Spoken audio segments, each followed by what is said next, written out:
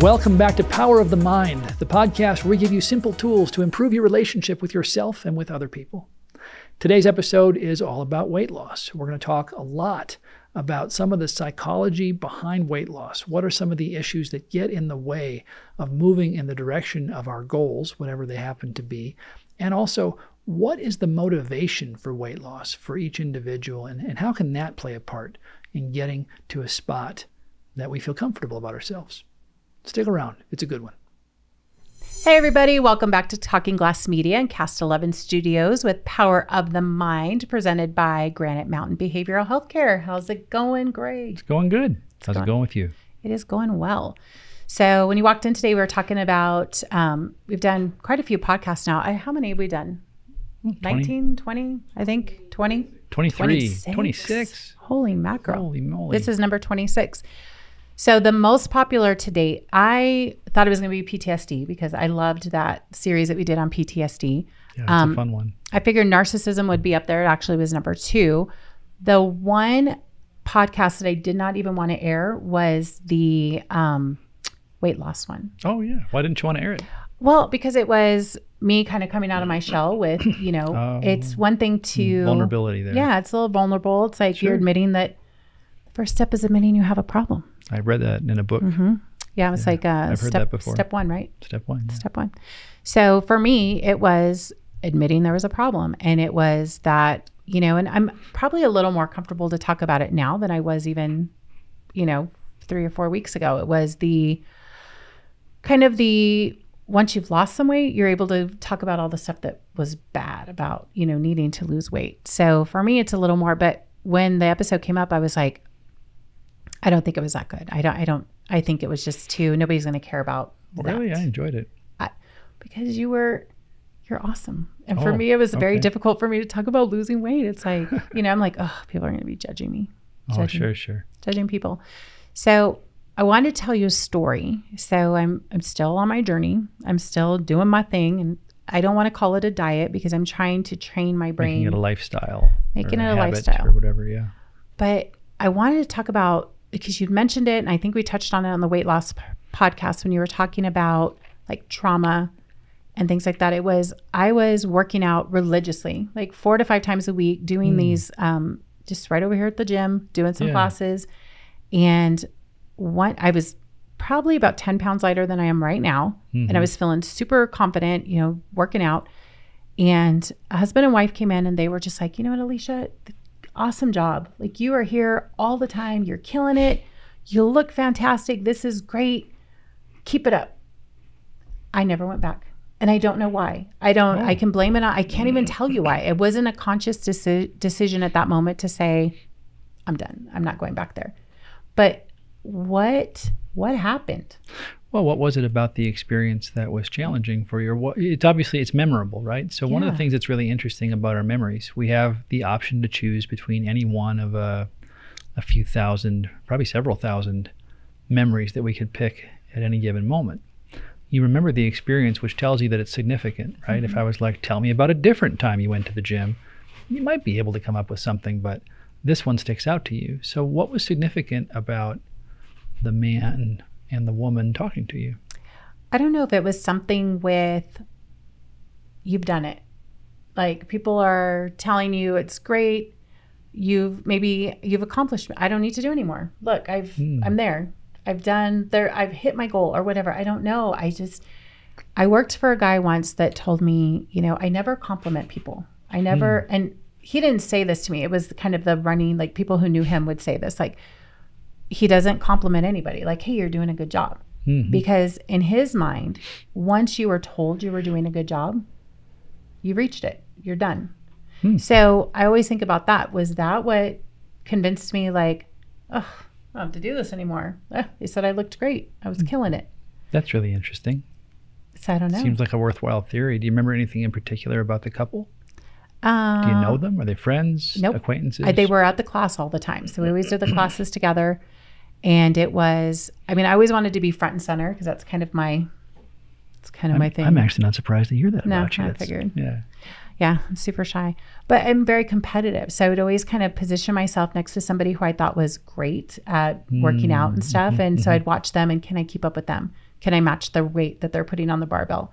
Can I, do as many squats as they can? So that was kind of always my thing. But that day, like I never went back. And of course the weight came back, and then, you lose it and it comes back. And my thing is, how do I make it different today? It's sure. We're 40 pounds down.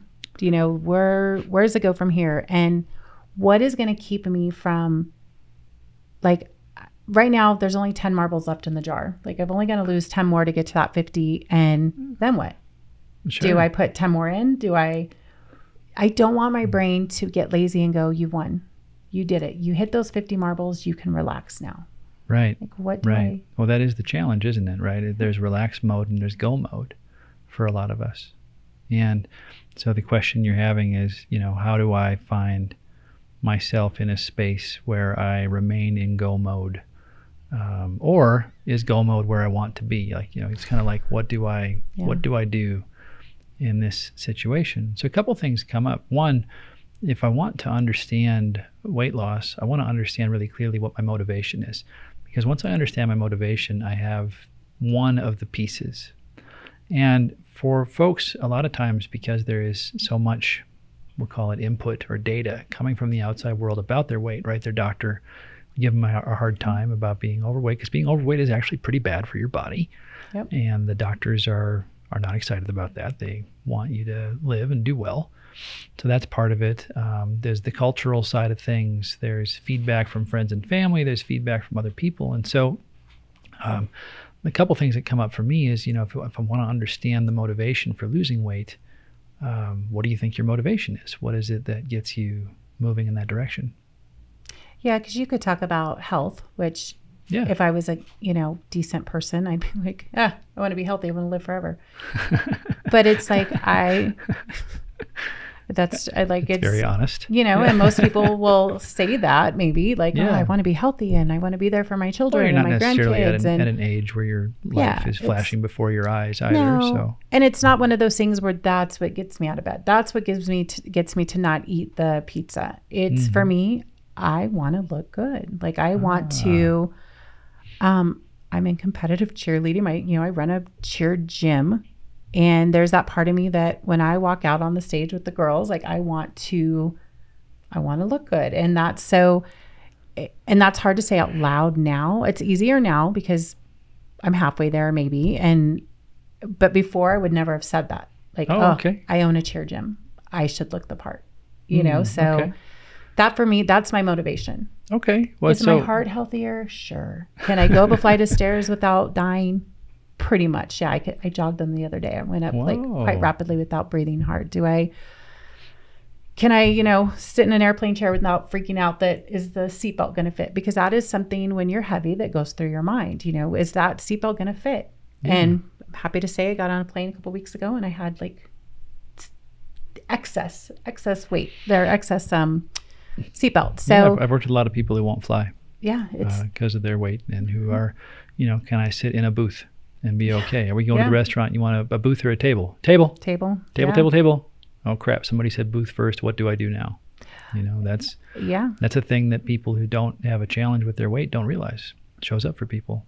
I don't think that people who have never been heavy understand, because people might argue, but I've never been, I'm not going to appear anytime soon on my 600-pound life.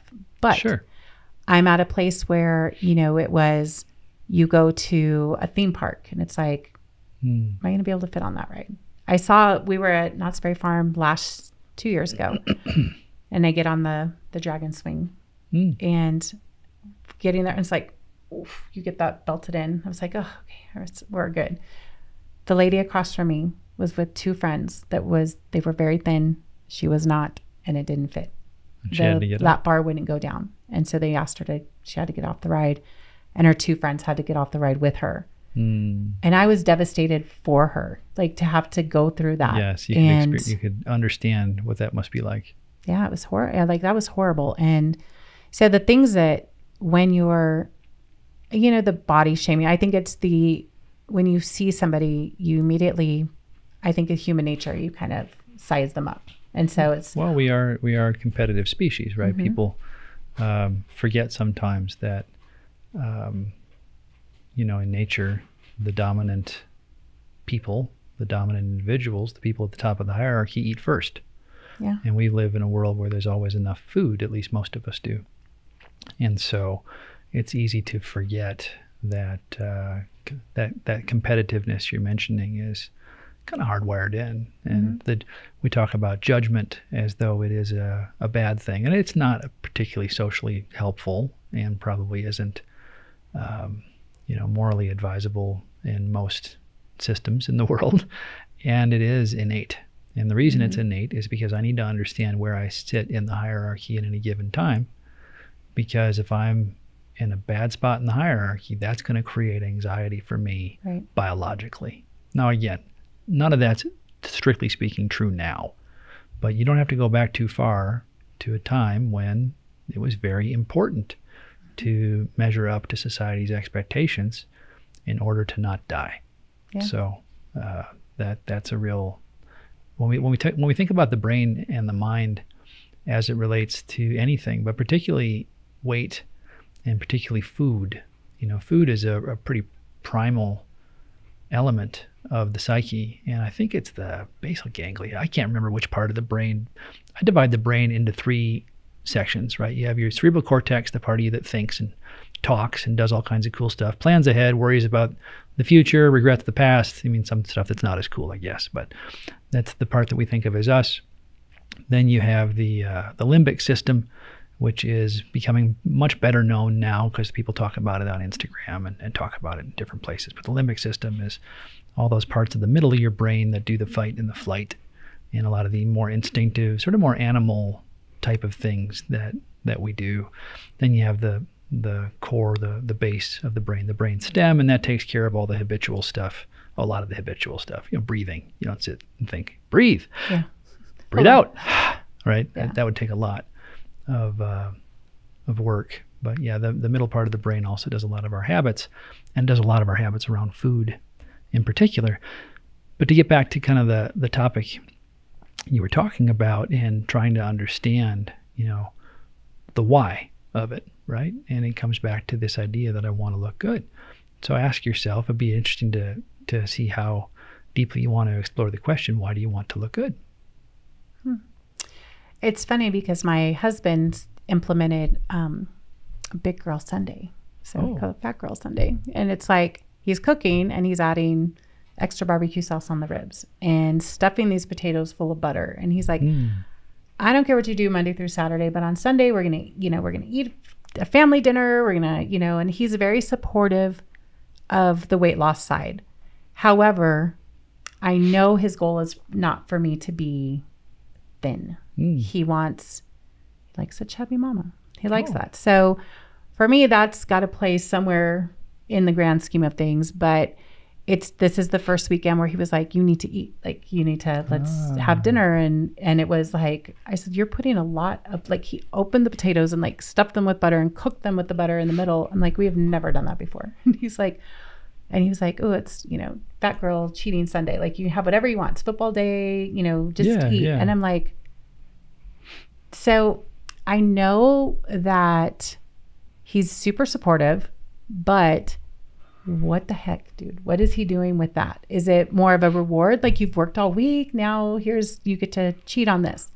And I even told him yesterday morning, I said, didn't work. I'm still down 0.5 pound from Friday. Boy, yeah. So, because I portion control. So I knew what you're cooking for me is bad, but I'm going to eat way less than I would have, 65, 70 days ago. So sure. So that was difficult for me. It's like, what are you doing to mess with, I want to look good, but I already look good for him. I'm already there for him. So this is more about, I think the type of job I have where, I'm in the community a lot, coaching a cheer team. I just want to be confident because I'm very confident here, but I need to be able to back it up almost, I think. I don't know the right way to say it, but it's you seem pretty confident. Yeah, I am. But it's very difficult when you're overweight. You seemed pretty confident before too, actually. I'm telling you, I think I have reverse body image. Oh, okay. Because I would always see myself as, it's not too bad. Sure. And then I'd see a picture and go, that's me. And then one day a switch flips and you say, I'm going to do this differently. I'm going to do this Right. differently. So question for you. You mentioned that the story you told at the beginning of going back to the gym. When you were talking about that thing at the gym, I think you mentioned you were maybe 10 pounds lighter than you are now. Yeah. Is that right? Okay. So I'm getting scared. So I would imagine at that point, you'd have to have your husband here to answer the question you asked earlier, the what the heck, right? We could probably offer some theories but we don't know for sure. But would you say that this pattern of your husband starting to encourage you to move in a different direction is pretty consistent at about this space, this spot? I think so, because he was always, you don't need to go to the gym. Why are you going to the gym? Yeah. We have 5 acres in the backyard. Go walk, the property. You don't need to go to the gym. So what we've touched on with him is, the abandonment issues and, always worried about, any of that, just she's going to leave. And so I think maybe being an armchair psychiatrist is oh my gosh, maybe I self-sabotage myself. You host this show, you're basically trained. I'm basically at certified, this point. actually. Yeah, I think you're pretty much a professional, 30 episodes, right? 30 episodes, yeah. That's the honorary master's degree right there. So. Well, and doing this with you is, it really helps me look into things, Sure. So it was maybe to ease his comfort and his, it's easier for me to put it on him, right? It's your fault I've given up on diets, but is it? I don't know. Well, it would be really interesting. You're talking about having this conversation in the gym where somebody outside of your immediate circle who you don't know particularly well, but who you're familiar with, says, hey, you've arrived. And there's a little part of your brain that says, okay, I'm here. Phew. All is well. Let's be done with all this noise. And if that was correlated with getting some encouragement to that effect from home, we a lot of us have a long-term relationship or a marriage. It's definitely my spouse. For me, my wife's my best friend, and her opinion on what I should do and how I should do it matters a lot to me.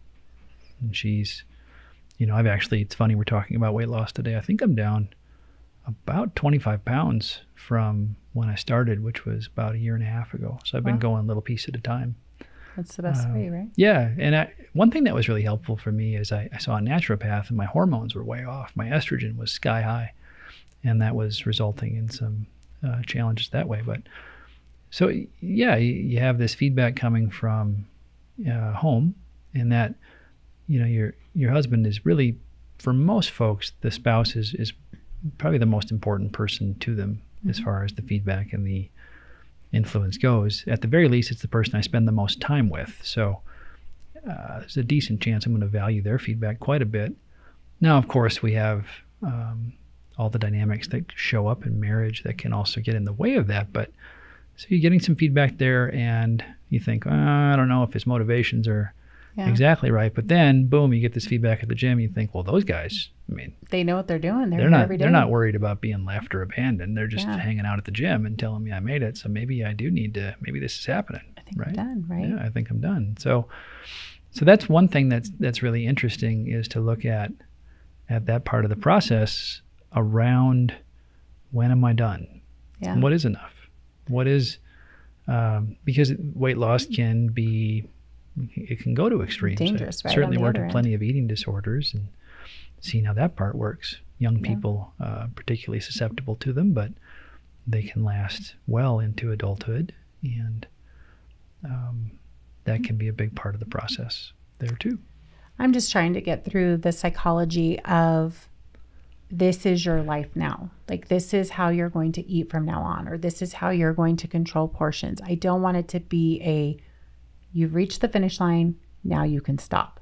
Right. So how do you, and I'm rethinking things way more than I ever did on any other time that I've, lost the 40 pounds and gained it back, because it was always just like, oh, I'm on a diet. I'm not on a diet. I'm eating better. I'm having smaller portions. I eat healthier. The things that I choose to eat are better for me. So, and I think that just helps from talking to you too, and kind of putting those things in, what's important. So, because I don't want to get to the finish line and then be done. I don't want to just go, oh, phew, we made it. So the way I've reasoned with him is we've got 10 more pounds, 10 more marbles. Sure. And then let's see. And he's really good at saying things like, this is your journey. Where you're comfortable is where I want you to be happy. And then he does, fat girl Sunday, but whatever. Well, with most of us, one of the things you learn in psychology, there's a whole branch of therapy called internal family systems where we do parts therapy. And it could be that there is a part that is very excited to help you out and a part that's very nervous. Mm-hmm. For example, if I have a lot of neglect, and again, we're talking hypothetically here, he'd have to be here to really confirm this, but it's not uncommon if I grow up in an environment where there's a lot of neglect. We take our cues from our environment in terms of who we are and how valuable we are and of what utility we are in this world.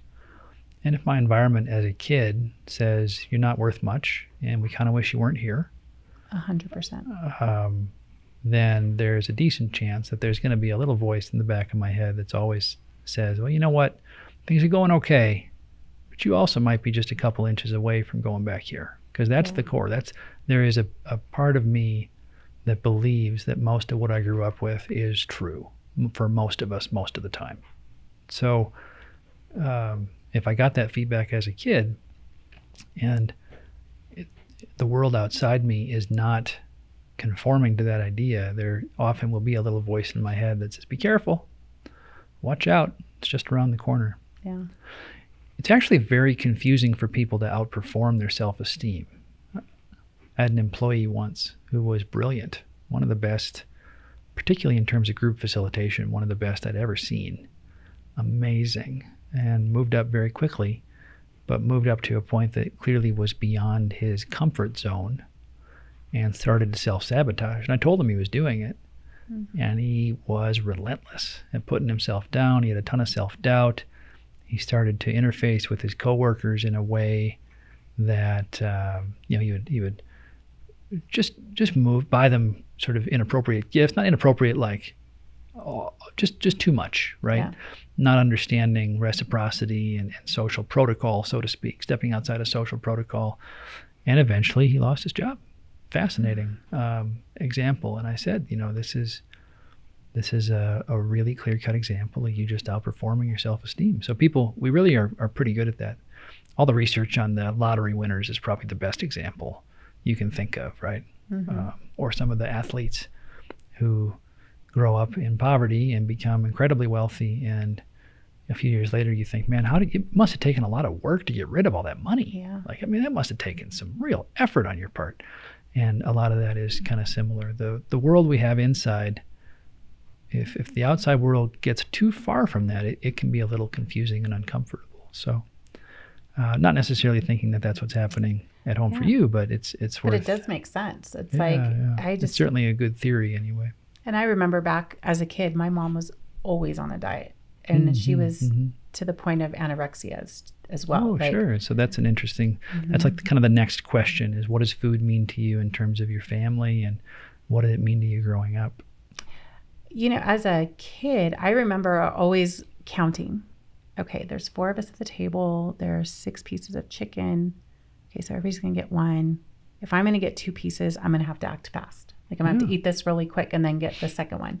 And it's weird because we always had plenty of food. It wasn't like it was a shortage of food.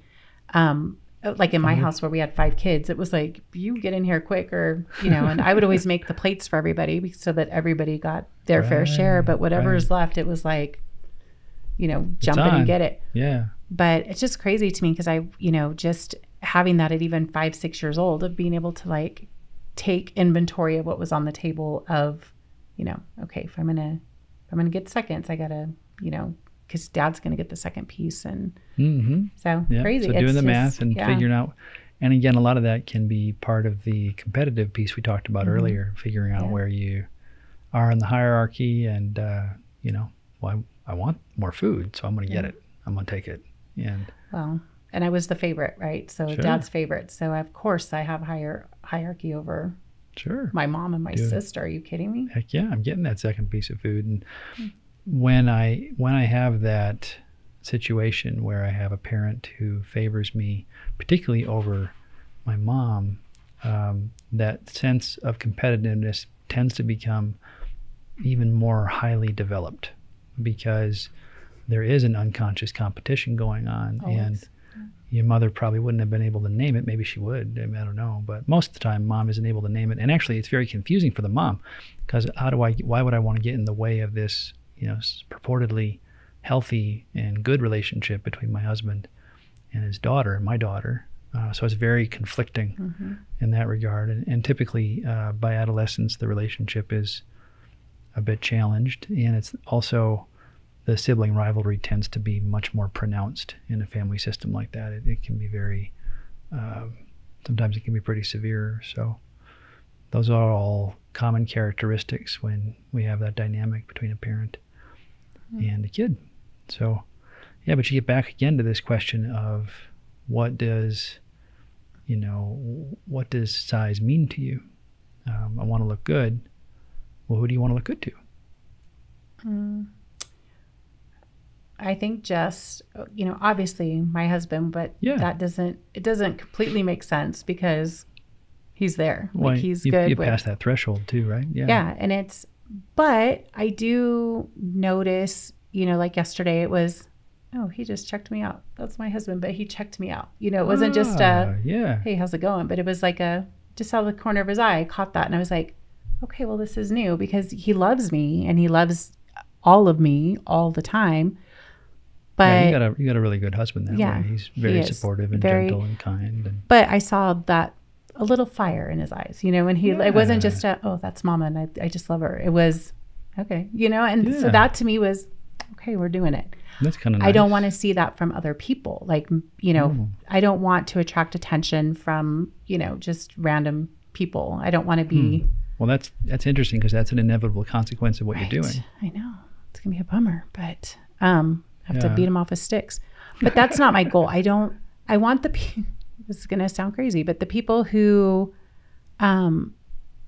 there's a saying, if every time you lost weight, you could put it on somebody who doesn't like you, I could drop 100 pounds in a second. But it's that, I want people who maybe, I want them to look at me and go, okay, like, dang, she looks good or whatever. Okay. That doesn't sound crazy. That just sounds honest. Okay. That's and that is telling yourself the truth, and that's really important in the process, right? Is to be able to be clear with yourself about what's real, what's going on here for me. Well, and I want my cheerleaders to be proud of me too. Like when we're at a competition, I want them to be like, yeah, that's our coach. Do you see her? Like that's our person, So lots of different things going on, and just, the people I hang out with are thin, and I just want to feel better. And that's a lie. I don't want to feel better. I want to look good. That's it. So what we discover again is or what it sounds like you're saying is that you have a strong desire to look good, not because you have a deep longing to be attractive to other men. That actually is really, it sounds like that has moved you in the other direction in the past, perhaps. But rather because you're recognizing that you're in a competitive world and that your appearance is part of that overall context of competition. Is that right? Yeah, I agree. And the confidence of, I cold call. I walk into places all the time and I notice when you're heavier, people tend to either look past you or kind of ignore you almost. And I'm not looking for... there's ample research that backs that up, interestingly enough. We are much more... We tend to ascribe better characteristics to people who are, who we decide are attractive. And we also give them the benefit of the doubt. We tend to trust them more. We believe they're more trustworthy in their behaviors. There's a number of really... there's a lot to it. And it's surprising and sort of... kind of disturbing, I guess. There's a lot of talk in my field about privilege right now. And I think it's really interesting because there's talk about privilege based on class and culture, but there's certainly privilege based on being attractive in the eyes of the world. And so there are some folks who are very upset about that. I don't know that that's going anywhere soon. It seems to be not, but that's an important piece of things in your side of things is what you're talking about, is just recognizing that things work differently for you if you well, and there's the confidence and too feel like you look good. Wow, I feel good, I look good. Mm-hmm. I'm going to go in there and, I'm getting a new client today. But I'm telling you, if I was, 120 pounds wearing a cute skirt and a blouse and walked into an auto shop, there's going to be guys that are going to be waiting to talk to me about whatever I'm selling. Sure. You walk in and it's not that case. It's like, have you been helped? So Sure. and that's just being honest with the situation, because those are things I've never had not had the awareness or the courage maybe to talk about it or to say it out loud, because it's just, if you look at two real estate agents and one is, wearing a nice suit and she's, put together, and you've got somebody that's frumpy and sloppy, I mean, you're going to just knee jerk. You're going to think this person is way more capable than this person. So these are just things I've kind of talked to myself through of the whys. Why do I want to lose weight? Why do I want to get there? And how is it going to help me, not just living longer, whatever, but with the other stuff, the confidence and the, even with my job. So. Sure. So there's a lot of benefit that you're aware of, right? Mm-hmm.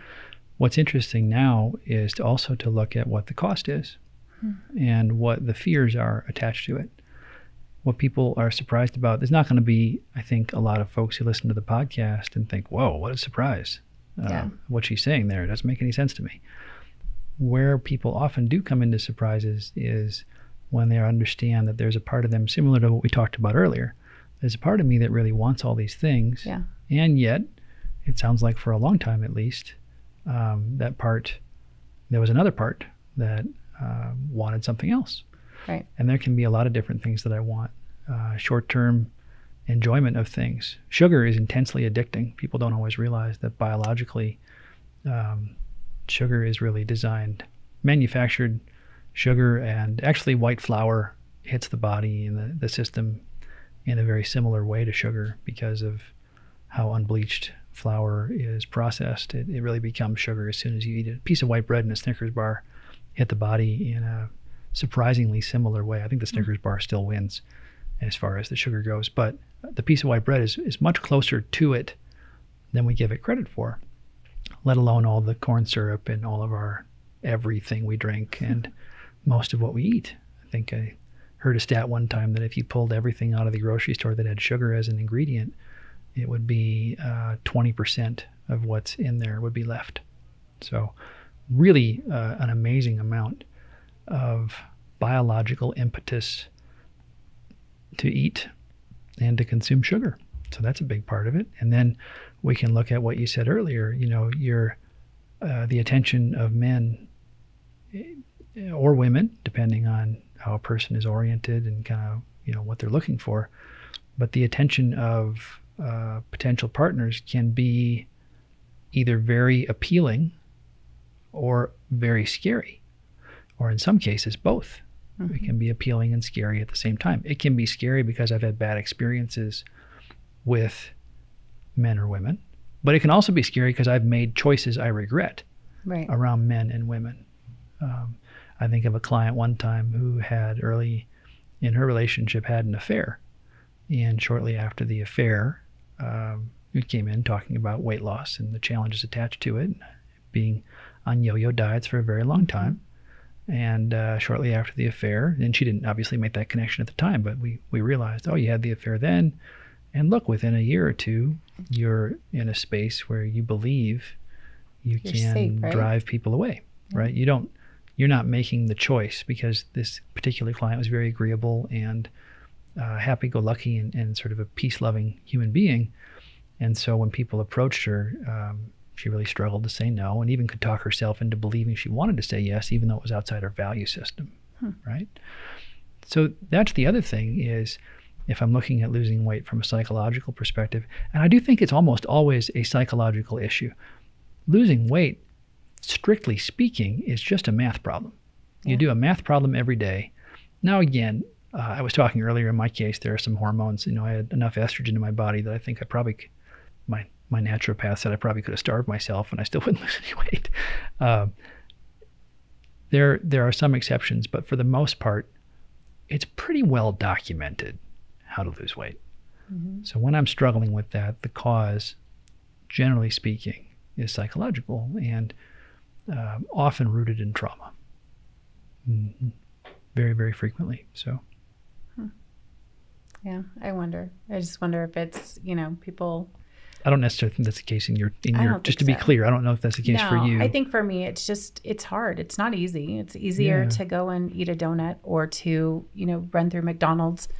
It is not fun. It's not like, it's exciting today. I'm going to have 1,200 calories.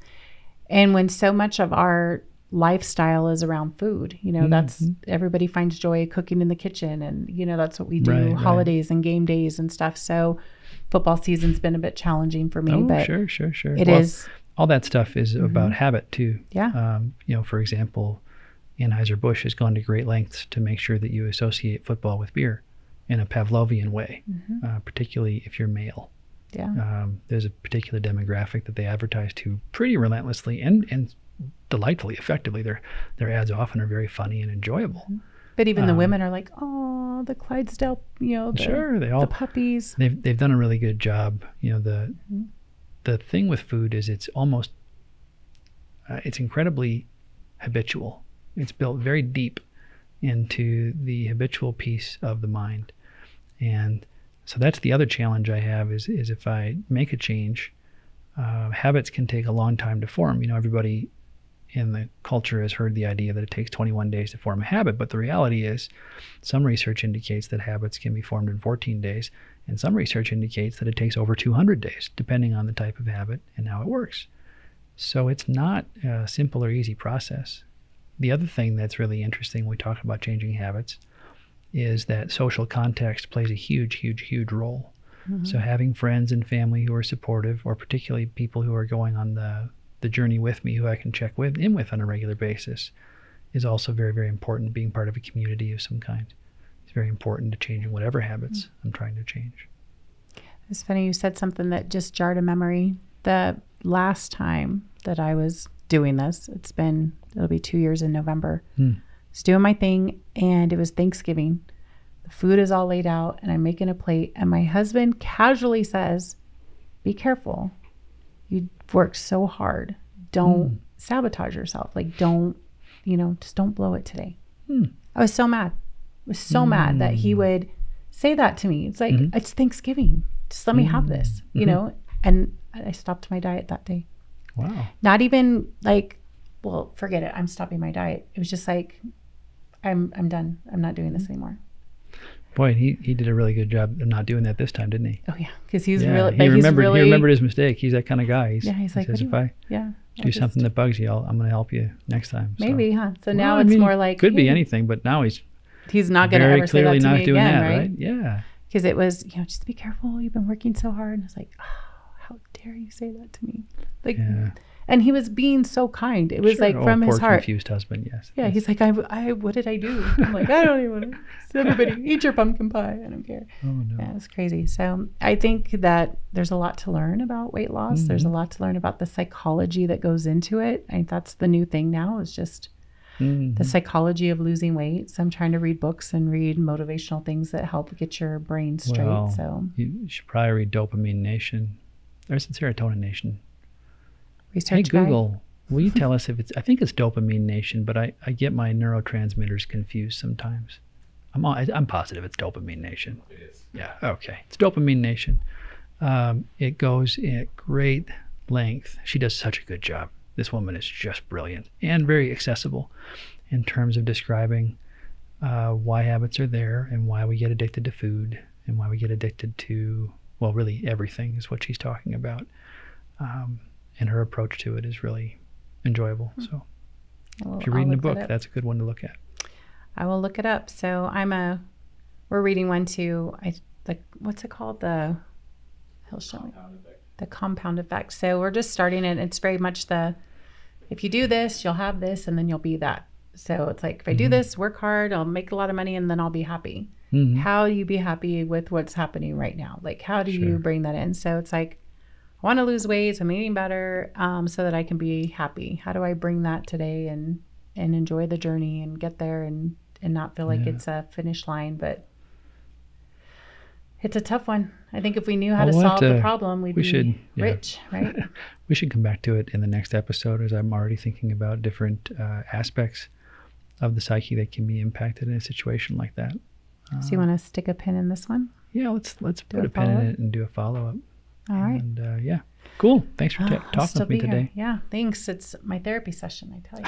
So I feel a lot better after talking to you. So if you guys are struggling with any form of addiction, from, just the things that, some would look at as easy, sugar, Diet Coke, to the realm of high addiction, lots of addiction. Sure. Give you a call. Yeah, you can look up granitemountainbhc.com if you'd like help with an addiction and you're in the northern Arizona area. And if you want other information on dopamine addiction or food addiction, I actually really enjoy Dopamine Nation. It doesn't necessarily, it's not written explicitly for food. It's really talking about the mechanism that underlies addiction in general. And I'd recommend it heartily. So awesome. Well, thank you guys so much for tuning in. Thanks for being here. My favorite part of the week. This is Power of the Mind with Granite Mountain Behavioral Healthcare and Greg Struve. We will see you next time.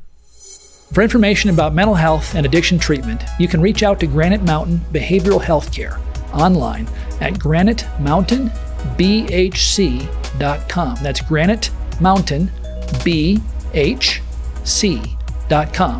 Or give us a call at 877-338-6287. That's 877-338-6287.